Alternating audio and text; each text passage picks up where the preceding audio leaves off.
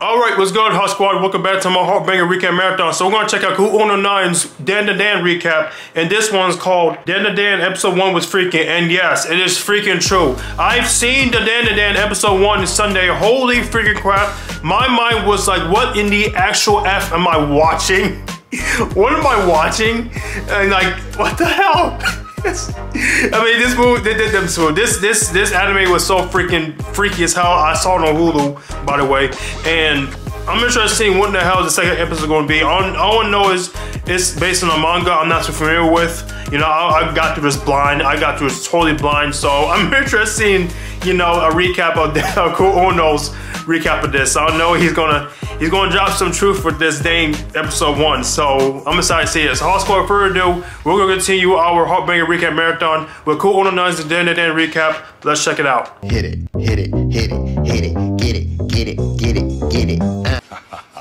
Yes. Dandadan Episode 1 was absolutely wild. Yes. But before I get to the episode, y'all just need to go listen to that intro, man. I'm pretty sure I could not play that whole 1:30 intro on YouTube, or else they'll break to my door and check my kneecap. But go listen to that whole. It was a bop. When we start off with our goat, Momo Ayase. And Momo's super ass boyfriend is broke and begging for coochie. Like, damn nigga, pick a struggle. So you know what Momo does? She tried to kick dog right in the mouth. Yeah. His ass tech the kick. And then he beat her ass. Damn. What is bro's problem? And before anybody says, oh, but Momo tried to hit his ass first, that nigga was just begging for money and within the span of 2 minutes. Dudes like that, you just gotta put your hands up. Her ass gets up, goes to class, and she needs consoling because she just broke up with her very first boyfriend. Because her friends ain't helping her with nothing. Momo's friends then ask her why she would date a guy like that. And the only reason Momo dated that dude in the first place was because he looked like Ken Kakakura, her favorite actor. So she starts roaming the hallways, and then we run into our other main character, Big Goat, Okurun. And they over here doing bro dirty. Yeah, seriously. Damn trashing my goat.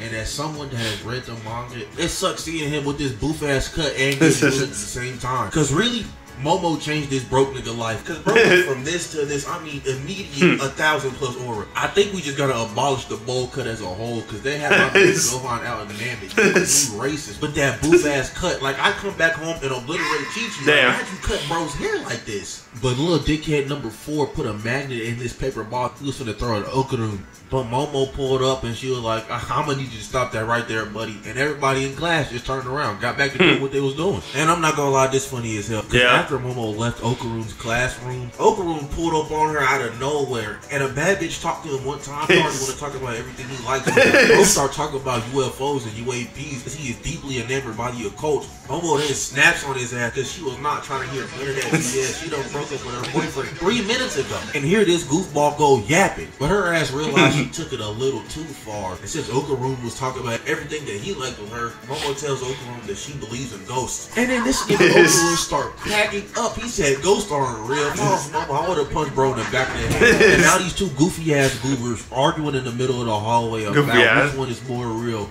the occult or ghosts. But to Momo's benefit, her grandma is a spirit medium. I only talked about this so I can segue into talking about Seiko. Because Jesus Christ, this gotta be the baddest 60-year-old ever. Yeah, seriously, I'm like, what? Ass niggas decide to have a contest on who's right. Okurun. As an ain't no way that's her grandma. Ain't no freaking way. I mean, Momo to a hospital where there's been UFO sightings. And Momo sends Okurun to a tunnel where there has been reported ghost sightings. But now that both of these niggas is in their locations talking to each other on the phone, but they start getting familiar with one another, letting them relationship seeds. But as Okurun is talking to Momo on the phone, walking through this tunnel, he starts looking down and he sees these bloody ass footprints. But then dog turns around and he sees this old ass lady. She looks at Okurun. She says, and I quote, "I'll let you suckle on my teats. So let me gobble that weenie." Type shit. Tell Okurun that he was walking in a.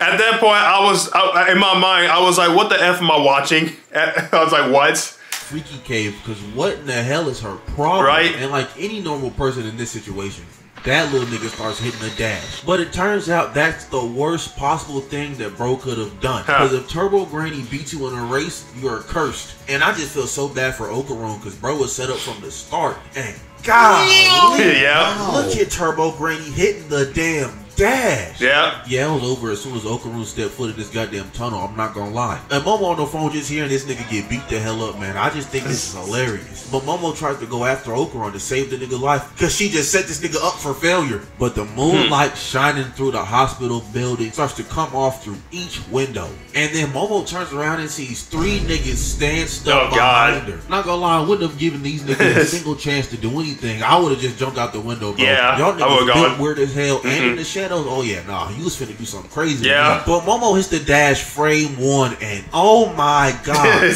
Pause. Do you see this? Yes. This the type of shit you see in your nightmares that got you running forever and now. I mean, like, what are you supposed to do in this situation? She started running and they was already damn near stepping on the back of her heels. And Okaroon sent Momo to the freaky hospital because they caught her and just straight up ripped her clothes off. Yeah, ripped her clothes off. What is going on with these freaky ass niggas? Yes. Screen face to black and Momo got transported on a damn UFO. And those 3 niggas are aliens called the Serpoians. And there's only male Serpos. They are telling Momo they reproduce through clones, but they trying to find out a different way. But old dude right here pulls out his robot ship. Yeah, like whoa.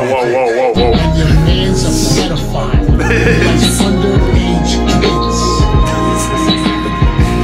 Oh, nah. Thugs away from her, man. They got her on the freaky ship. Save her now. Yes, Not only that, they said they finna use psychedelics to arouse her, bro. They drugging her too. Someone please come save my goat right now. This is getting crazy. But before they can complete their freak crusade, I'm so glad I saw this recap after I seen this episode Sunday. Man, I was like, okay, what the hell is going on in this episode? Mo's phone starts ringing and the Serpos pick it up and out from the phone comes Okaroon. But it's not just Okaroon, it's Okaroon cursed with Turbo Granny. Yep. As she starts biting niggas shaboing off. You know what? I'm gonna let her comment towards Okaroon slide. But Okaroon is trying his best to control the curse, but it's not working. Nope. Turbo Granny over here fighting niggas' dicks off. I'm talking about bit the meat and then did a suplex with it. Crazy. But Okaroon Granny Infused pulls up on the last Serpo, but they get blown back by this blast. Okaroon starts pulling his heart out. He's like, I ain't never had no friend, but Miss Momo, Miss ISA was the first nigga ever to stand up for me. So I can't let anybody do some freak nasty stuff to her. Yeah. That's crazy. He says, I'm gonna give him my all. So he tries to muster up some strength to do something. But oh nah, he just gets blown back again. He gives up. He's like, you know what? That's the max. My fault. You don't have to hold that. The Serpo gets back to drugging Isa, and her ass is trying her damnedest to not get drugged, so she gets thrown into a flashback with her grandma. And since her grandma was a spirit medium, she was teaching her about how to control her chi. And she remembered how strengthen your abs and then shoot that hoe up through your head. So she does just that and breaks out of the psychedelic. So now it's spit back time on these bitch ass aliens. And with Momo's spiritual power, she kicks the piss out of this Serpo. Sent little bro flying, had him spit like a Beyblade too. She kicked the nigga so hard he flew out of the UFO, and now everything out of the UFO is starting to malfunction. It's bugging. But possessed Okaroon pulls up on Momo and starts biting her arm, and she's like, nigga, just break out of it, bro. Come on now, it's not that hard. But Turbo Granny comes out of Okaroon. She's like, hey man, I'm only doing this because I'm too far away from that tunnel. But I possess this kid shaboing boing. If you want me to have it back, you gotta come see me with the hands about it. And she gets up out of there as the spaceship crashes with Okaroon and Isa in it. And god damn, this was a mean ass crash. Was there nobody on this street at all?